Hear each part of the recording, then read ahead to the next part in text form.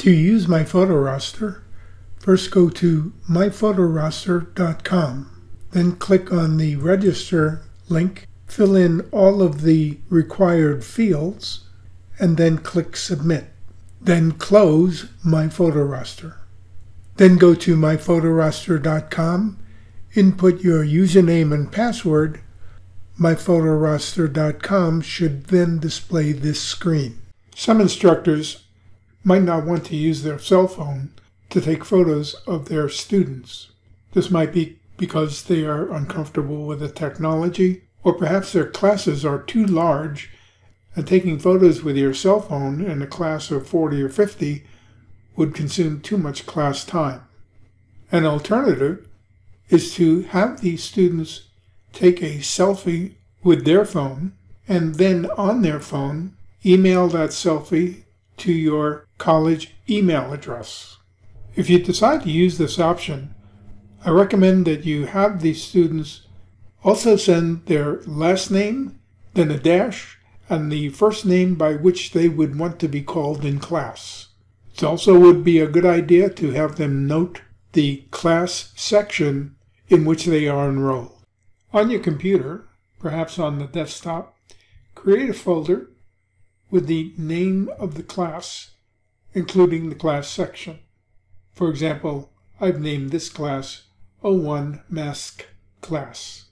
As you open the emails from your students containing their selfies, their names, and the class section in which they are enrolled, you can then edit the selfie with the editing software of your choice, and then save that selfie in the appropriate class folder, the student's last name with a dash, and then the student's first name as they would like to be called in class. Do this for all the students in your class.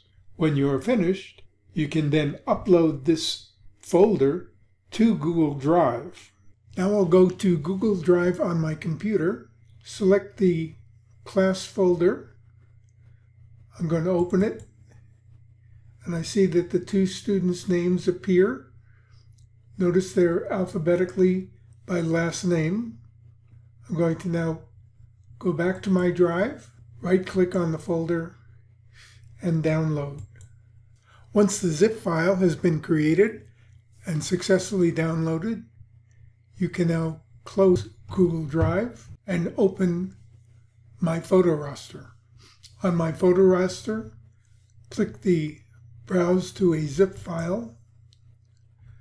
The zip file that I just downloaded is under Downloads.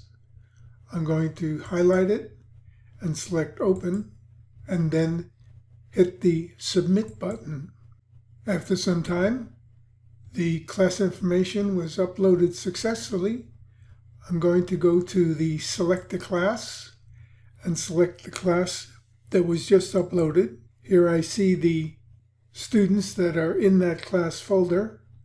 I'm going to view the photo PDF, and notice in the PDF file that has been created, the last name of the student is in lowercase. The first name is all uppercase and in bold print. I'm going to click on Create the Photo Roster and then Download. And here the photo roster has been downloaded to my computer. If I double click to open that PDF file, here I have the PDF file as it will appear with the students' photos as I have taken them, their last name and first name, with the first name all in uppercase letters and in bold so that you can easily read it when this is printed out and placed on your desk. You can then save this and print it.